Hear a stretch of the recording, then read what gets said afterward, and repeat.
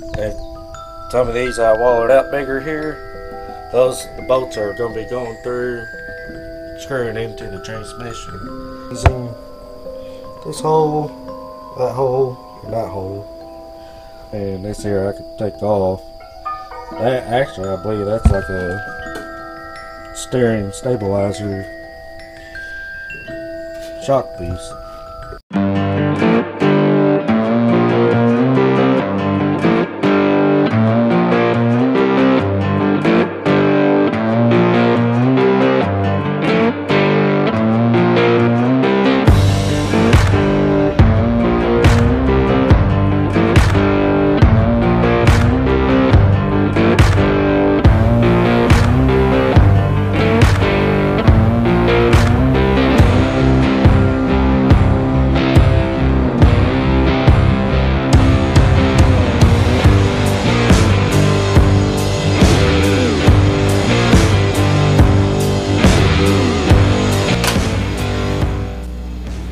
Hello y'all, welcome to FarmPowerTV. I'm your host Gary, and on today's episode we're going to be working on the back plate of the D2900 and possibly getting the motor into the Bronco and start doing a little fabricating here and there.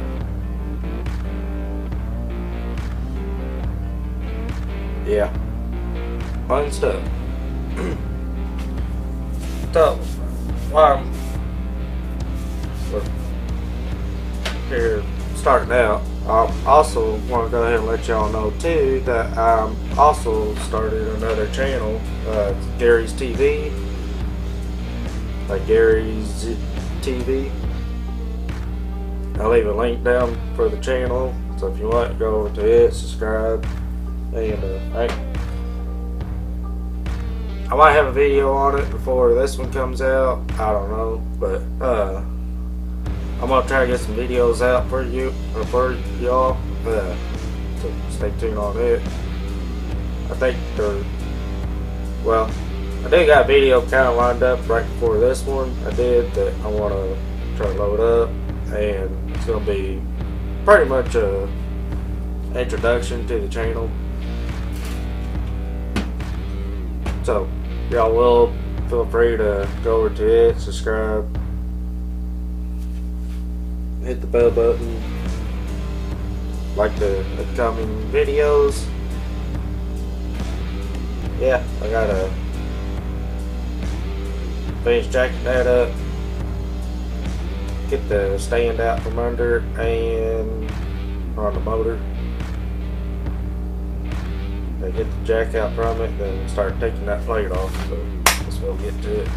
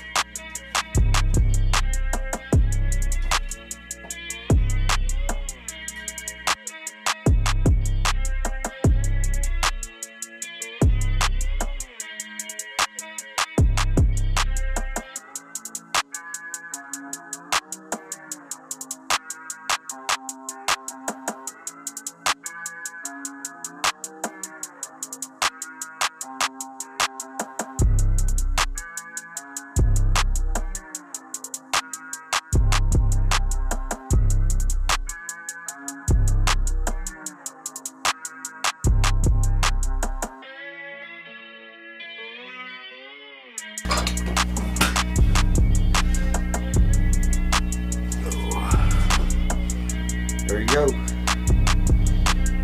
Next we got your cam seal here. And you got your back flywheel plate seal there. Then you got your rear main right here.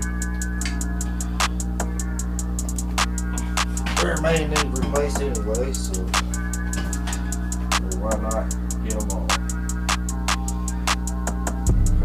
Clean that.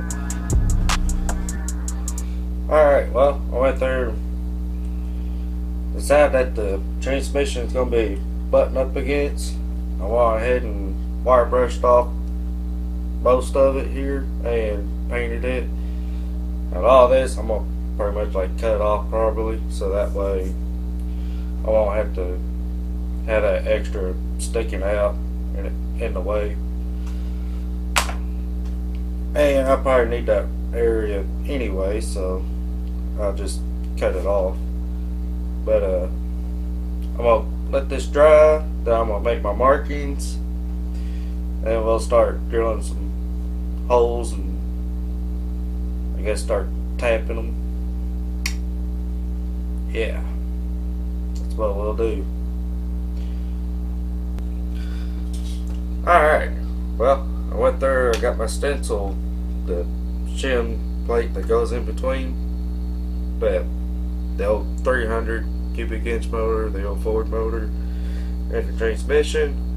So now I'm going to go through, I got it lined up pretty much about as close as I can get with it, with this hole here. Although, look like I might need to come over this way. Look, I just kind of eyeballing it here. I'm not really doing the proper measuring. I should, but I'm not. And I want to draw, mark right dead center of each hole.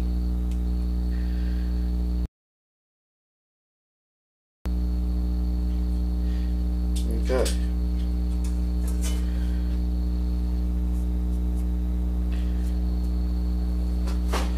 Now you're going to take our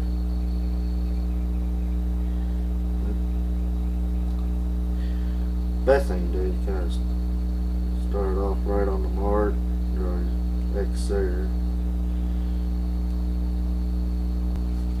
Now on this here, I did kind of mark where the starter is going to be mounting to this. I would do this one, but I noticed that part of this hole is right in the block part, so I'm going to have to go on the upper side, and I'll be using the flywheel to the Alice motor anyway, so might as well, right? I need to buy me a drill bit.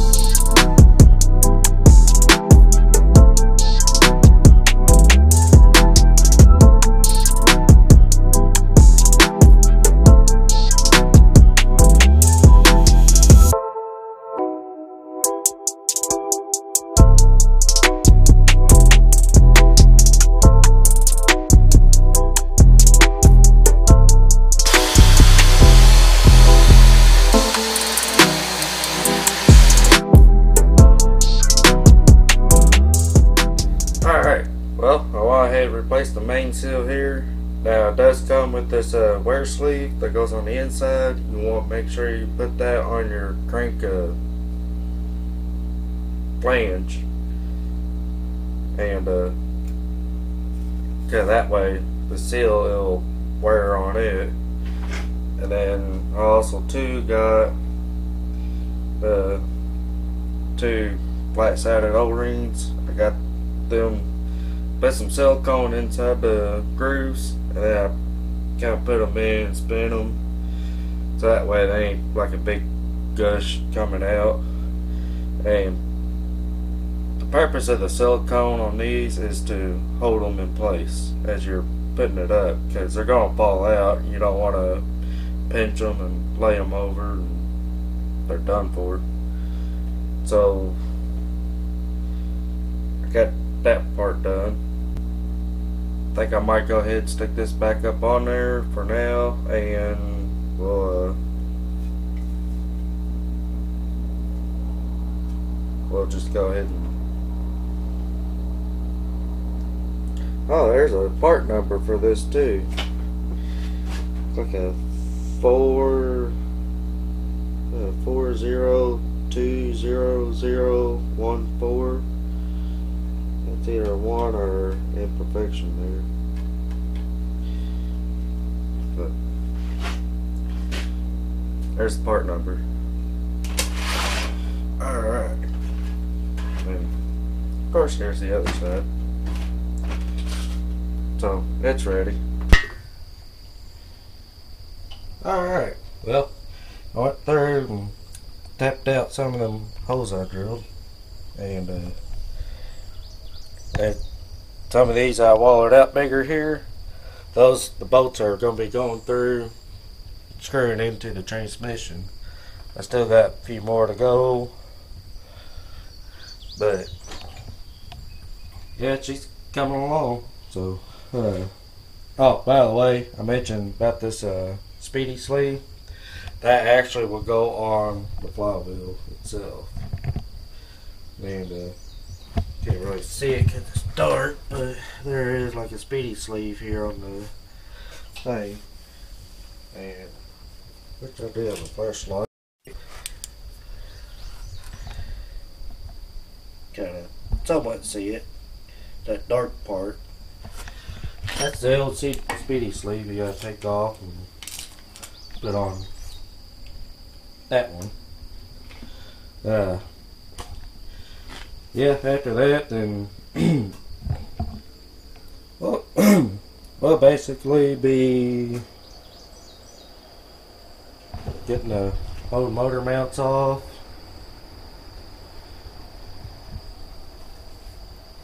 Seems like there's something else. I got a few more to tap here, and oh, I got to cut out the spot on the bell housing of the transmission for the starter, so I can get it on. The starter, I'm pretty sure I'll be using this hole, that hole, that hole. Well, that starter, I'll be using this hole, that hole, and that hole. I thought there was only 2 holes that they use. I could be wrong, but we'll be getting a hole cut out for the starter. Yeah, we'll do it down here, but the only problem is the starter hole's like right here where the block is. It's on the transmission itself, so I'm gonna have to do it up here and cut it out on the bell housing itself, so it won't be part of the block missing.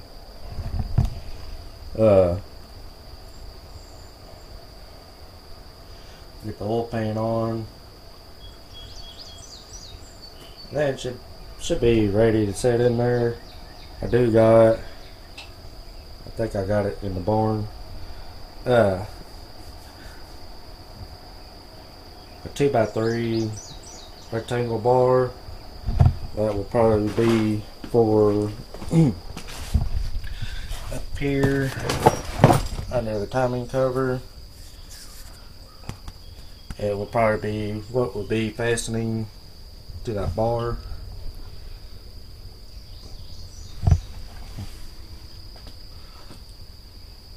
So I got the gearbox there in the way for me to go back further. And this here I could take off. That actually, I believe that's like a steering stabilizer shock piece somebody took off. I could put one on. Well, y'all can see I got a mess here. I did kind of clean this up a little bit. I'm gonna clean it up more so it ain't gonna be like this when I put it together. But there's a clutch disc. I gotta get a pilot bearing and also a bushing to go inside to fit over, fit inside the pilot bearing and over the input shaft. But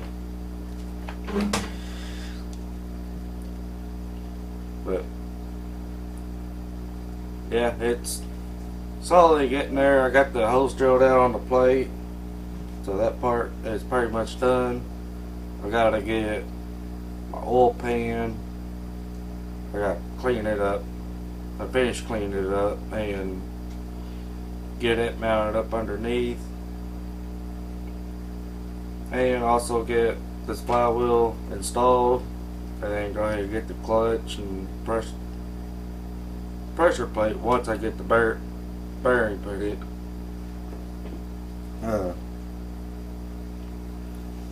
I might go ahead and get a new throwout bearing while I'm in there. That's the pressure plate to the tractor motor part, the flywheel. The only difference is the clutch here. That's the only part here that's different. Still gotta get some more. I get a couple lines and gotta finish up the rest of the motor, and then get the jerker pump, all that stuff taken care of. I kind of want to get it together as much as possible, get it in the Bronco, and then just nose the Bronco in here. I'm going to take the hood off, nose it in, and I just put tarp over the opening, and we'll just work on it with it being in the truck, and I can work on getting it mounted, which that ain't really going to take too much because I already got the plate part. The front part I'm just going to get, I got some square tubing. I'm going to cut off a piece of it and then weld some caps on the end with some bolt holes, drill some holes in the frame, mount it on, and it'll be a whole new structure. And then I gotta get motor mount bushings put in between the motor part. It'll be under the timing cover and under the, or between it and that bar.